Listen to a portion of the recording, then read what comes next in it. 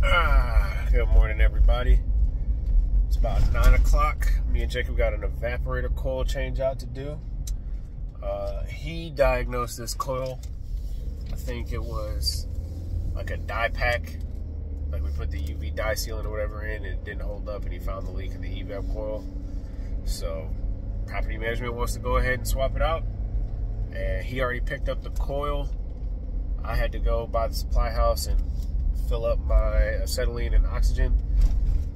And I'm on my way there now to go ahead and help him get everything out, swapped out, get the tenant back going. Let's do it. Notice how I have the wet rag over the TXV area. Very mindful, very demure.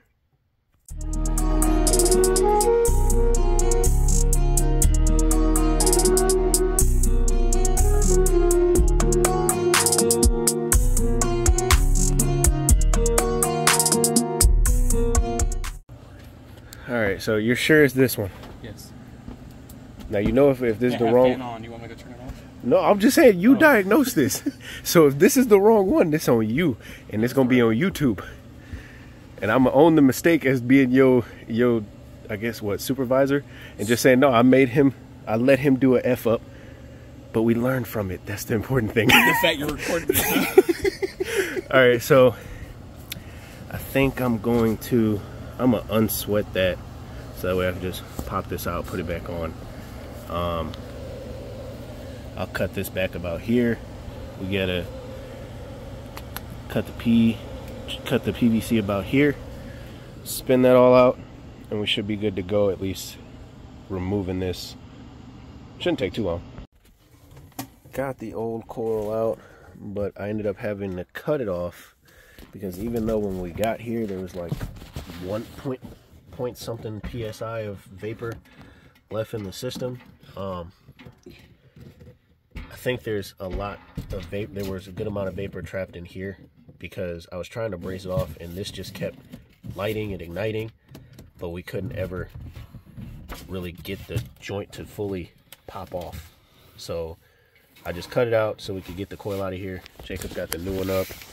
What I'm going to do is when we swap the pan over, I'm going to take this coil outside, blow it clean through with nitrogen, and then braze that fitting off and put a coupling on the 3/4 so we can use it.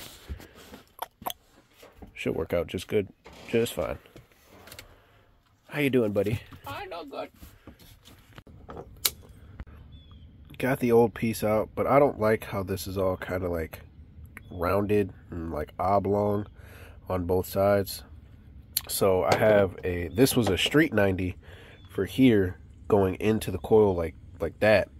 But what I'm gonna do is I'm gonna just use a regular 90, put a piece there, stubby piece there, and then, you know, connect this way with a coupling to my already existing piece.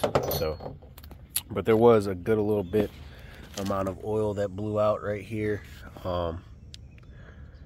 Tried to blow it out from through the suction back and then, you know, through the liquid and out. Nothing came out this way going in, but when we blew it out from this way back out, it shot out oil from there. So I was able to do that, and it came out with ease after that. So don't cut that. Wait, I got it. Just put it down. Just put it down. You're fucking it up. I'm playing. Got the fittings on there. Got the wet rag. Sort of works like a wet rag, like everybody says. The new piece I cut, coupling, existing piece. Everything seems to be okay. I got the mercury bulb way out the way. I really hate that. I don't know why Rheem, that I know of, is the only people that put like the plugs with the bolt in it. Like, why? Just put the plug there. It's not that serious. Equalizer, I think that's the equalizer tube, is already there. And then there's Jacob calling me to let me know he's flowing the nitrogen. Hey, you just missed it. I made like a little intro clip for like when I put it all together. Yeah. I was like, look, I got wet rag covering the TXV. Very mindful, very demure. All right, let me get the torches set up so you can hold this in. Hey y'all, it's Jacob. I'm very out of breath. You know the guy who actually, the main dude who's like on there, who's like, oh, Jacob needs to lose some weight or whatever. Me and him actually like chop it up like every day on Instagram. Well, you know what, sir? I am 225 now. Beat that. Still out of breath.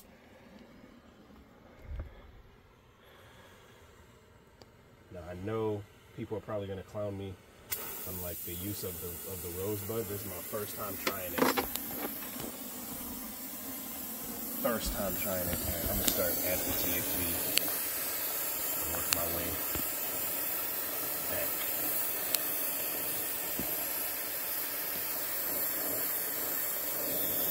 I don't know what that is. Oh, that's part of the dang. That's the dang wet rag that I got that on the joint a little bit.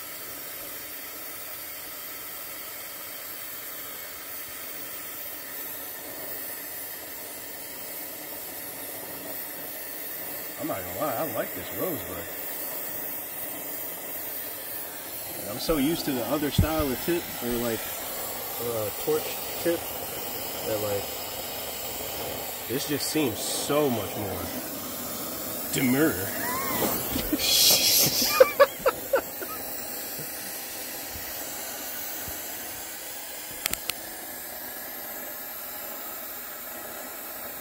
I gotta get the bottom side of that.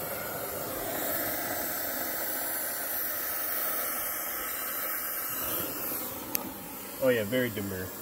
Demure. Suck it up, baby. There you go. Alright, next joint.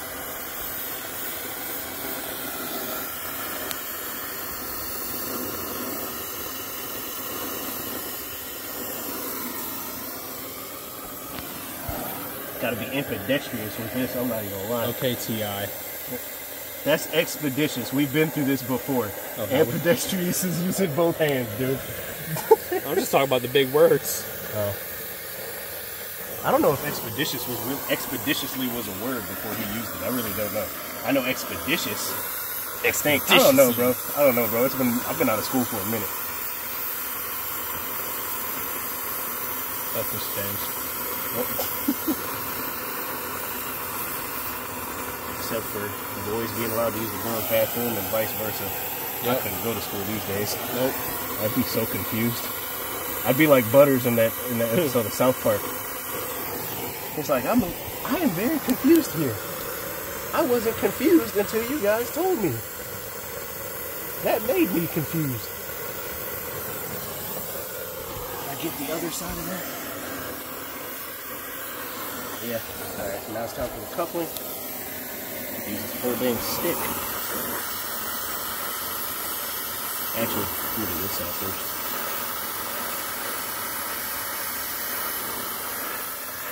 As you see here in the wild. In the wild. Cranking. Cranking. The HVAC tech blazes in the new evaporator coil. I ain't gonna lie, that accent kind of hard. You can rock that. You can rock the crocodile hunter for a Halloween costume, my guy.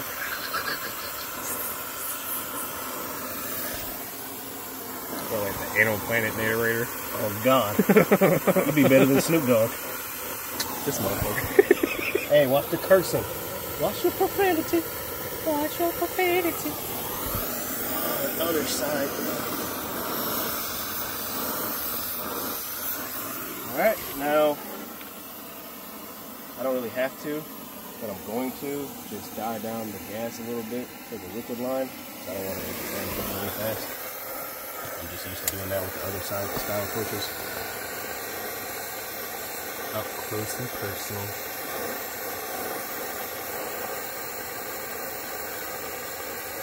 You know what you should do? Somebody about to critique the hell out of me and be like, "Oh, you're so bad." I don't care, bro. As long as I got no lose, I'm cool. That's why you got no women. Okay, I ain't gonna say don't say that. Don't say that. You about to put all my business out there. Don't say that. I wasn't talking about you. I thought we were talking about the other person. Oh, my hand. Shit. You ain't got no women. Oh, alright. It's time to do a pressure test.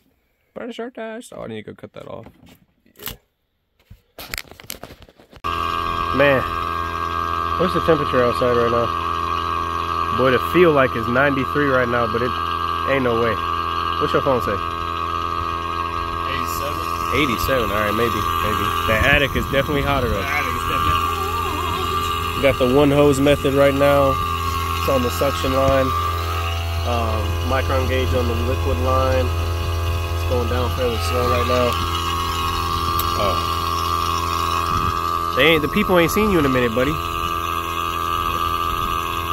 You got any life updates you want to give the people? Let me get away from the dang vacuum pump because it's loud. Oh man, my damn baby. You was about to say baby mama? No, I said damn. I was like, oh shit. My baby 11 months old. Oh, okay. Today. All right, there you go. He Congrats. got 4 sets of teeth. Saying that like it's nothing. I mean, been busting my butt off trying to be better at this. Working weekends. I know. I told the people you found this evaporator coil bad. Did you put the dye in or did you change? I put the dye in. You did? Yeah. How long did it last? About 2 weeks. 2 weeks? 2 weeks. How much refrigerant did you have to add when you put the dye in? I think it was about 3.5 that I added. Dang, 3.5? Yeah, about 3.5. It wasn't that low, but it was low enough to make it work cool. Was it freezing up and stuff? It's not that it wasn't freezing up, it just wasn't cooling. Okay. I feel like the teeth were horrible. You know, This is like the 12th time we've been on here. you know what would be a learning experience for you? Is if we put Schrader ports, if we took that evap coil back to Chaz, right? And we put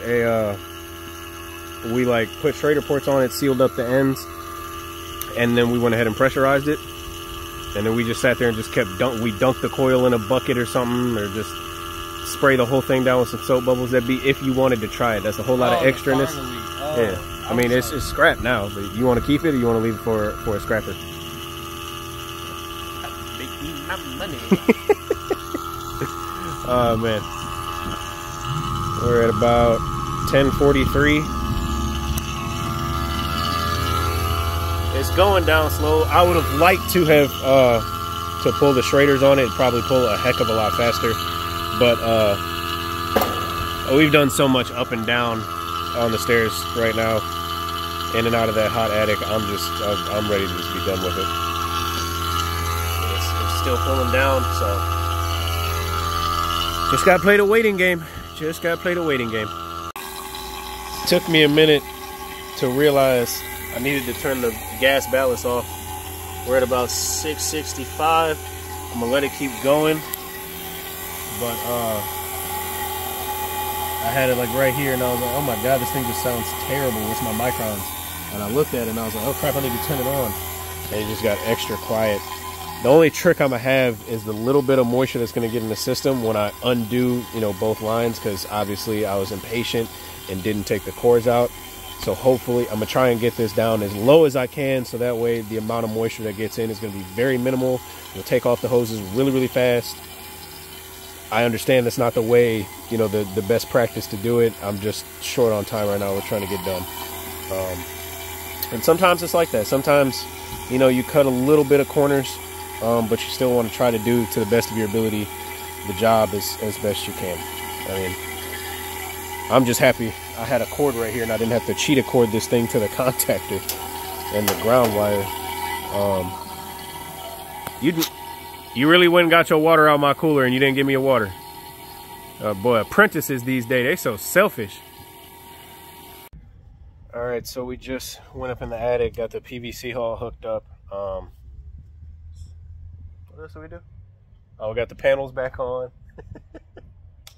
Came back out in the vacuum off and double checked the micron gauge. I pulled it off reading like 530. The pressure's still kind of going down, so that's just a good sign. I don't know why I'm saying pressure. I mean just the micron reading. Microns. Got 500 microns. So Jacob's got my scale. We're gonna get everything all hooked up to go ahead and start adding refrigerant back in here. And I'm gonna go up there and finish with a little bit of the line set insulation. Probably insulate the P-trap as well. Just actually no, it's sitting in the emergency pan. I don't mind. I'm not gonna worry about it. What, you hear the baby? I heard a baby. Okay. Dad reflexes. Dad reflexes? Yeah. When you hear Baby crying. In trouble. Let's hurry up. it was the same. Alright.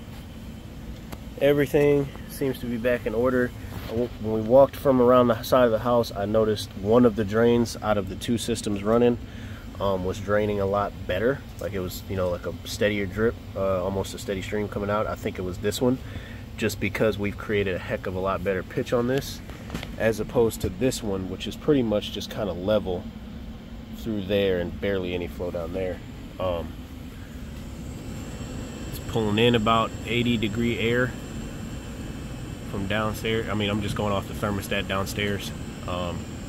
Jacob will put his probes up in the duct later and get true better readings for us to put on the app and everything for our invoice. But 82 on the thermostat, reading 61 right there. I'd say we're doing pretty darn good. Are you ready to finish this up? I got other calls to do. Yes, sir. Oh yeah, and we got the sticker up there. Let's get it. I'd hate to leave Jacob with that by himself, but we got to get back on the road doing calls. All he's got to do is just finish the charge, dialing it in. We started the job off already behind. Jacob said it took him like 40 minutes, 30 or 40 minutes just to get the coil at Ferguson. I don't know if there was like a long line this morning there, or it just took them forever to find the coil. So it's just, we're just playing catch up now, but got that tenant cool and she's happy. They've been out without air for like 2 weeks, I guess she told me, before I got all my stuff out of there. So she was very thankful. She gave Jacob a whole glass of ice water. Oh man. Another successful service call, I'd say. I don't know what else. I don't really know how else to end the video at that point. This wasn't my service call, but I'm glad to see Jacob growing. His phone calls to me and the boss have diminished, or at least to the point where it's like, you know, actual things where it's like, you know, he's showing signs of catching on, is what I'm trying to say. So that's good. We're proud of him for that. You know, he'll call us trying to figure out exactly how to double check and triple check his diagnosis is pretty much where he's at now. He's like, I think it's this.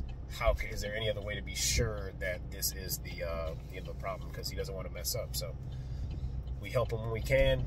We haven't had many callbacks on most of his on his stuff. All in all, I mean, we're at what, the beginning of September pretty much now, almost. He had a very successful summer, so we're proud of him for that. But if you guys made it to this end of the video, this far in the video, thank you. It was a very fun, lighthearted video, not real serious. I always try to crack a bunch of jokes with him, make the day go by easier. And it gives him something to laugh about when he goes back and watches this video. So with all that being said, guys, thank you. If you liked the video, actually leave a like. If you think somebody else in the field would get enjoyment out of watching it, go ahead, send it to them. I appreciate everybody who watches my videos and leaves a comment. You know, it does nothing but help me. So you guys have a great rest of your day, and I will catch you on the next one.